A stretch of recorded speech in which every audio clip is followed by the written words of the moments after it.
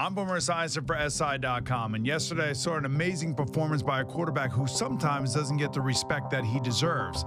And that quarterback happens to be Philip Rivers, who threw for 503 yards at Lambeau yesterday against the Green Bay Packers, albeit coming up short, and it's always about winning. It's not about personal statistics. But from my point of view, Philip Rivers may be the most underappreciated quarterback this generation. Of course, he plays in the same conference that Tom Brady resides in and Peyton Manning has resided in for many years.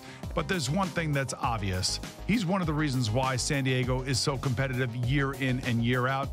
There's nobody that has more poise. There isn't anybody that has more of a competitive fire in his gut than Philip Rivers does. In my estimation, he is the second coming of Dan Fouts. He is a Hall of Famer in waiting. He's only going to get better the next few years. And someday, before too long, I wouldn't be surprised to see Philip Rivers and the San Diego Chargers in the Super Bowl. Unfortunately for him, it's unlikely to happen this year. But Philip Rivers, in my eyes, is one of the great quarterbacks of his generation. I'm Boomer Esiason.